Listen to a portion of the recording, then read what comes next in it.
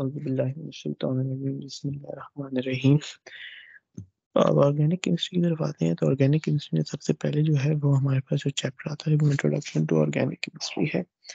तो बेसिकली सारी की सारी ऑर्गेनिक है ना, उसका बेसिकली इंट्रोडक्शन है। तो स्टार्ट करते हैं हम। जो है सबसे पहले जो है वो हम बात करेंगे टाइप्स ऑफ फार्मूला की। ठीक है, तो इसमें जो है वो आपके पास 5 टाइप्स है। वो कौन कौन सी हैं? Molecular formula, empirical formula, structural formula, displayed formula and skeletal formula.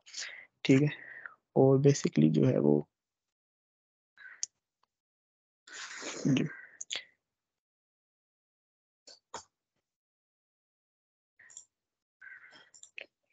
ठीक है, और मॉलिक्यूलर फार्मूला, ठीक है, the formula tells us the actual number of each type of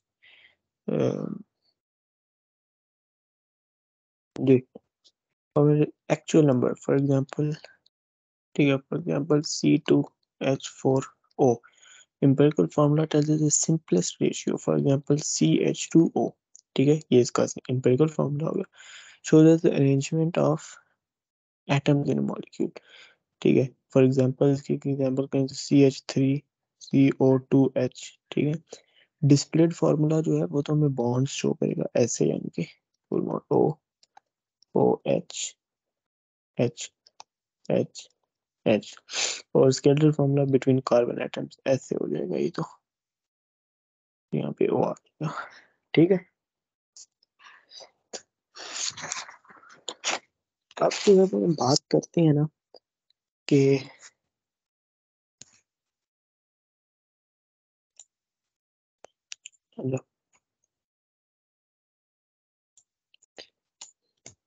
अब जो है वो आप देखिएगा, अगर कि मैं कहता हूँ कि ऑर्गेनिक केमिस्ट्री में जो है वो एक चीज जो आती है कि CO2, OCO और CO में क्या फर्क है। CO2 को लिखेंगे तो ऐसे लिखेंगे, OCO को लिखेंगे तो इसका उल्टा लिखेंगे, ओ CO को लिखेंगे तो कार्बन के ऊपर O ऐसे आएगा। ये एक रूल है, ठीक है, जो आपको याद होना चाहिए।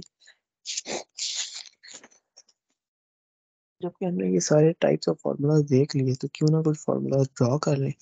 तो उनकी ड्राइंग की जो है वो एग्जांपल्स यहाँ पे जो है मैंने दी हुई है। ठीक है।